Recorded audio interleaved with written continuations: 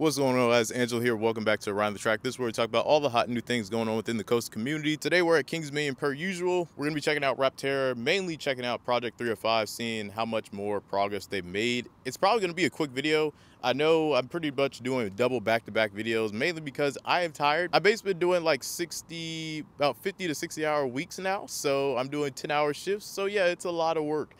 Today's October 12th, 2024, and it is approximately 4:53 p.m. Haunt is about to start. I've already got 5.6 miles and the park is packed. I don't know. I may stay to Haunt. I don't know yet. I probably will, just to relax and just get some night rides on Intimidator.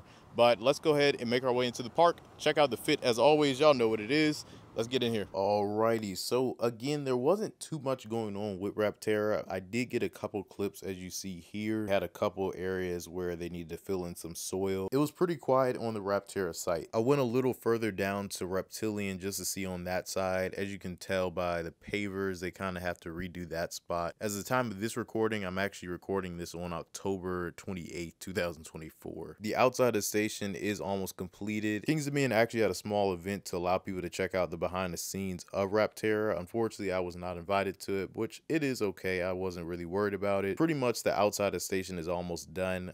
They just had a couple more panels to do, but obviously they still have to do the interior wiring and everything. I imagine theming will probably be one of the last things that they focus on, which I'm completely fine with. I would love to see this thing test before Winterfest, but I don't know, it may be up in the air as of right now. As you can see, the park was freaking packed this day because I think this was a Saturday when I went. It felt very good that day, so the park was definitely packed. I was able to get a nice shot of the orange track transitioning to the red, which is really hard to tell when the sunlight is hitting at certain times of the day. You can see pretty easily where the orange track is going to be at, but I think they're going to be focusing on the orange track later in the off season, and they're going to focus more on the black supports. As you can see, they've gotten almost all the black supports done. As you can see in this clip, as the ride hits its brake fins, you can see that they've got a lot of the black supports done here.